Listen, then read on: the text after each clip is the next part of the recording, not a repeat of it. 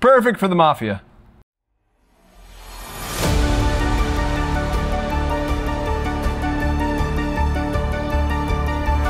This is the 2022 Ford F-150 Lightning. Not only is it an all-electric version of the F-150, currently it's the quickest and most significant Ford in recent memory.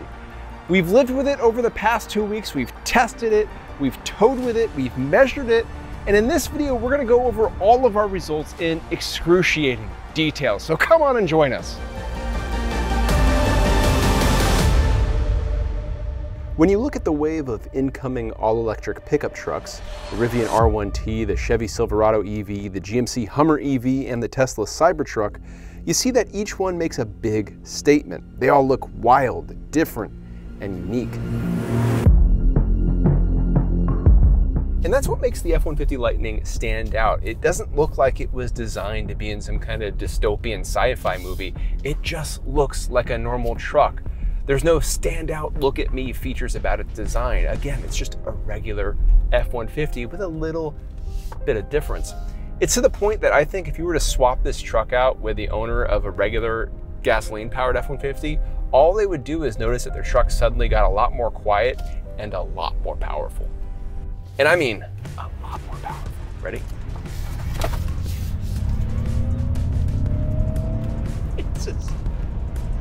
It's so fast.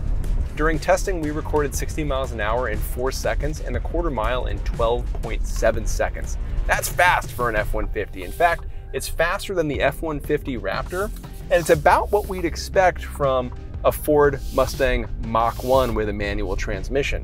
Versus other quick pickup trucks, it's slightly off the pace of a Ram TRX and nearly a second slower than a Rivian R1T, and that remains the quickest truck we've ever tested. That's the acceleration from a stop, but what happens when you're already rolling? Well, the distance closes dramatically. We measure roll-on acceleration from 30 to 50 miles an hour and 50 to 70 miles an hour to simulate what happens in the real world. And in those tests, the Lightning essentially ties the Rivian. So it may be slower in a drag race, but in the real world, the acceleration is as quick as it gets. And it's hilarious. When you stab the go pedal from any speed under 50, the front tires spin. Trust me, any good old boy is one stab on the go pedal away from becoming a true believer in this thing.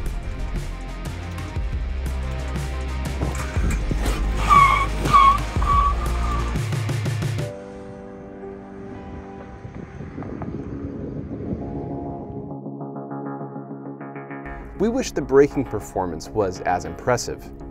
Our braking test for all vehicles is 5 back-to-back stops down a 1.5 mile straightaway and then a 6th stop at the end coming back the other way, allowing for some cool down time.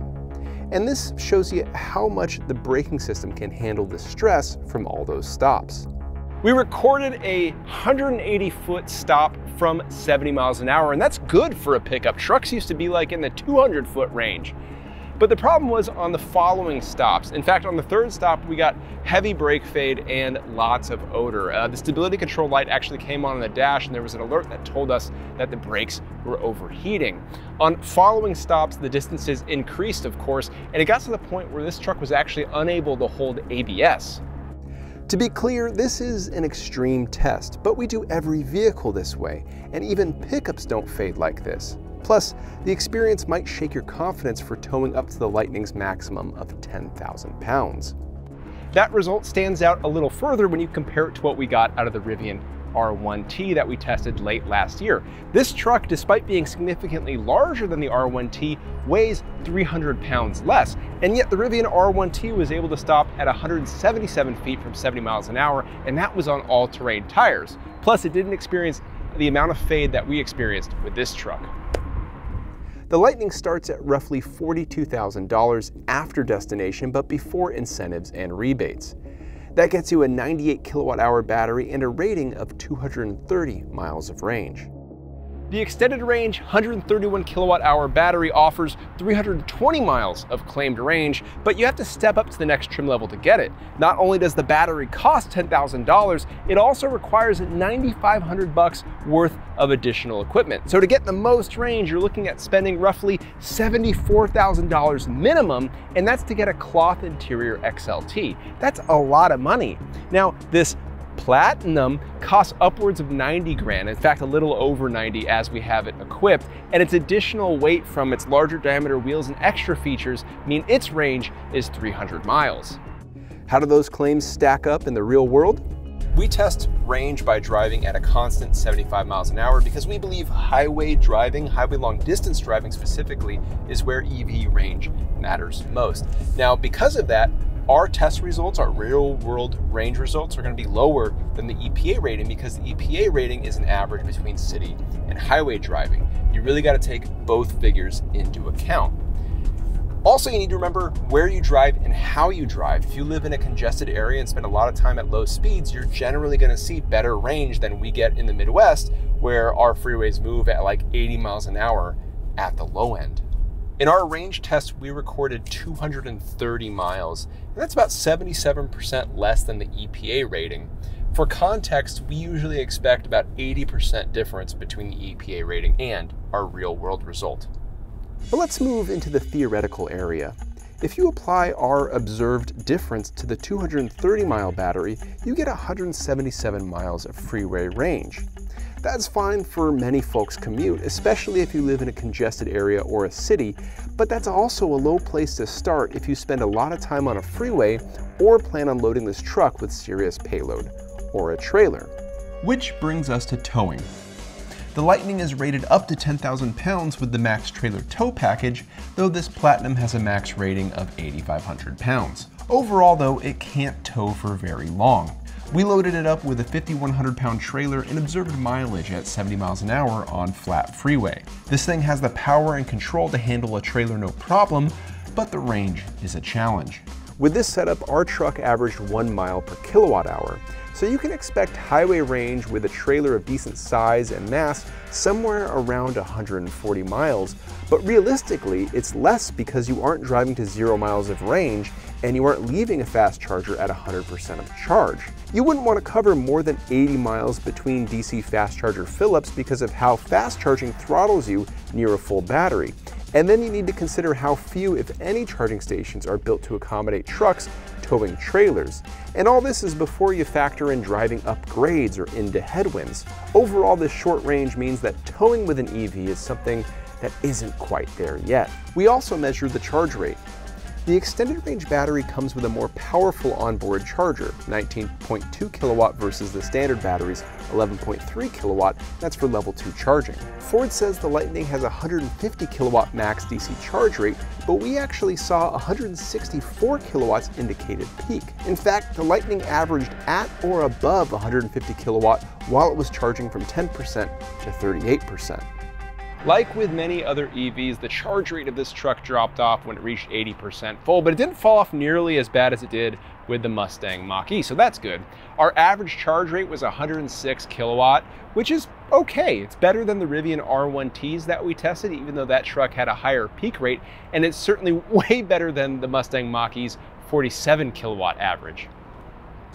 Now, because you can think of EVs as big batteries that also happen to drive, with that mindset, you realize that you can use these to charge other things, and the Lightning can do just that. In fact, it can charge other EVs, including itself.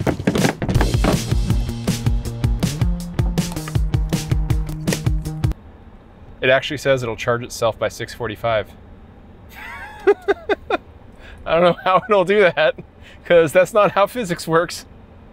Unlimited power! This four-door cab is very spacious, it's easy to see out of, and it's very, very quiet. We recorded 65 decibels at 70 miles an hour, and that's, again, really quiet. It's significantly better than what we recorded out of the last F-150 Limited we tested, the gas-powered one. It's also lower than what we got out of the Rivian R1T. That was 67 decibels, but that difference could be because the Rivian R1T was on all-terrain tires. Overall, what you gotta know is that this is a very quiet truck. As for the rest of the interior, it's just as nice and functional as that of the regular gas or diesel powered F-150. Actually, it's just gas powered now. Never mind.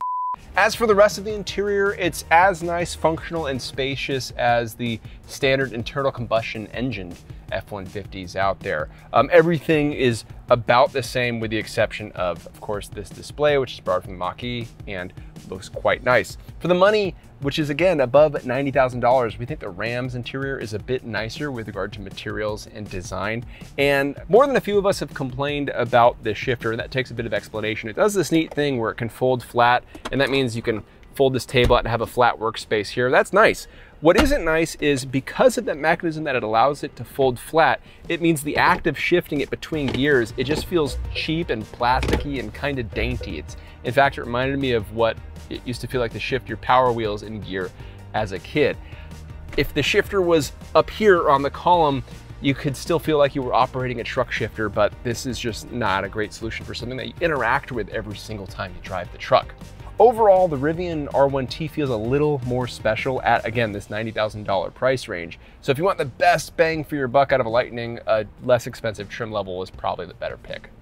But the big party piece of the F-150 Lightning is this front trunk or frunk. Now, there's no engine here, obviously, but that means you get a ton of space up here and power for accessories right here. So even if you want to escape from the world but still bring your video games with you, you can, and a TV or two as well. Now, this space was big enough to fit 3 of our standard size carry-ons that we use to measure in all vehicles.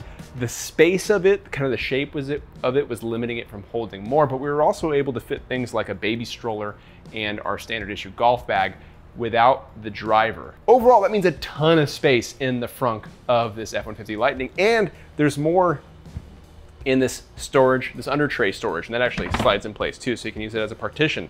We use hundreds and hundreds and hundreds of ping pong balls to measure cubbies like this. It's tedious work that I'm thankful I don't do, but I'm thankful that our team does it, and this space fits 719 ping pong balls. That's the same amount of space that you get in the center console of a Ram 1500 for context. Now, this space is great for holding their charging cables or whatnot, first aid, toy dinosaurs, NES cartridges, ping pong balls, small portable fans, pencils. Hey kids, let's look underneath the F-150 Lightning. So of course there's a lot different because this is an EV version of a traditionally gas-powered truck. And you can see that immediately by looking right here because this is the electric motor. You can see how it's driving the rear wheels. There's another one of these units at the very front that powers the front wheels, so we have 2 electric motors. Now ahead of that, in this black box right here, this is actually the rear of the battery pack.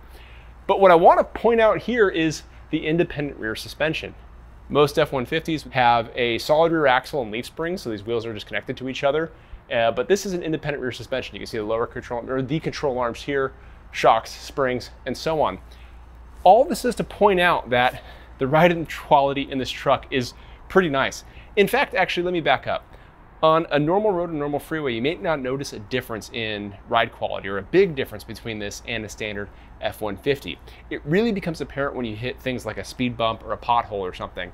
That's when you notice the additional sense of control because that impact happens and then it stops. There's no additional shuddering or juddering. It feels really, really nice in those situations specifically, and it's all because of this stuff right here.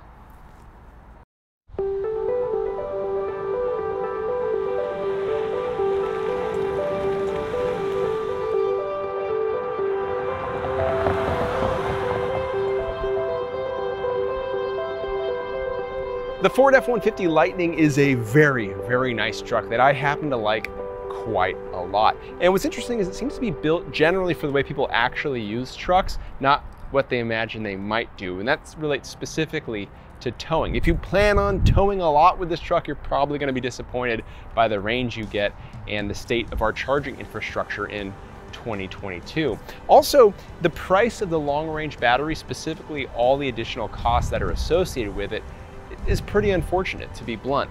Now, that all aside, this is a really nice EV. It's comfortable, it's powerful, it's quiet, and all the space, all the practicality you get with it means it could and probably should be your family's primary vehicle. And all that together makes this a very, very compelling truck.